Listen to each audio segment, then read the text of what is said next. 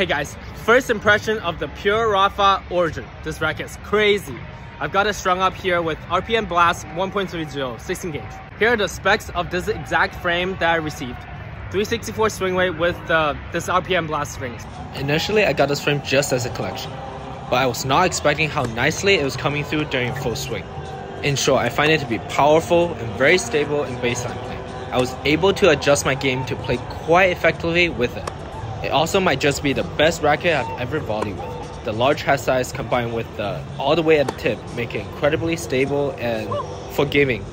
I also loved it on returns for the same reason. However, I cannot make a serve in for the life of me. It is just really hard to bring the racket head around. Follow me to stay tuned, more content coming with this beautiful, beautiful racket.